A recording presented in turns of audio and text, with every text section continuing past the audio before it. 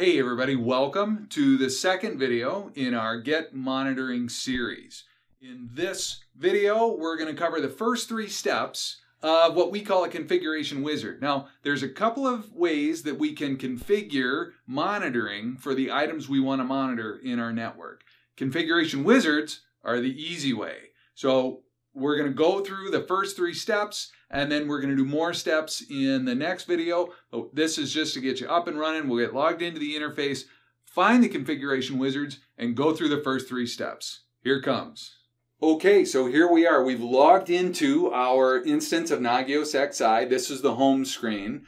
So we're going to go up here to the top in the black navigation ribbon. We're going to hover over Configure. We're going to drop down and we're going to click Configuration Wizards. You're going to get to the Configuration Wizards page. You're going to see that there are a lot of configuration wizards that make it simple to configure a large number of things in your network. Up here, we've got a search bar where we can narrow some results. We're going to click on Windows. Today, we're going to monitor a Windows workstation. This is probably the easiest way to get started is to start monitoring your own workstation. So click on Windows, narrow the results, and we're going to click on Windows Desktop. Step one, really simple.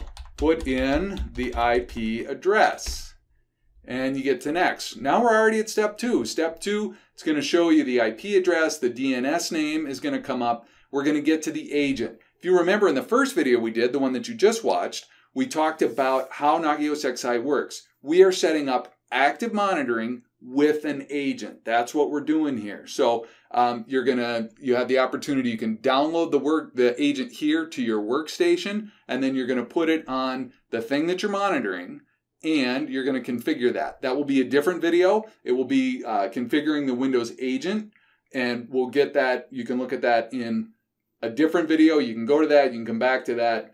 That is what the process is with that. Put in the password. We're going to use a password. Awesome. You can use these other characters as well. And the metrics we're going to follow, we're going to watch ping, CPU, memory usage, uptime, and disk usage. Here's what I want to bring your attention to. We got a warning threshold and we got a critical threshold. So it's going to monitor drive C in addition to the other things. And at 80%, it's going to give us a warning.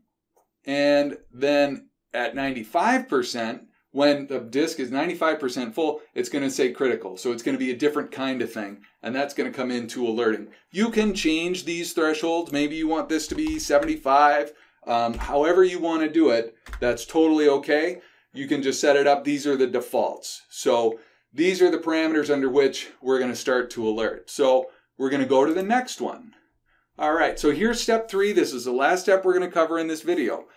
This is what we're saying. Monitor the host and service every 5 minutes. If you remember in the first video, we talked how Nagios reaches out to the agent gets the information and responds to the Nagios box.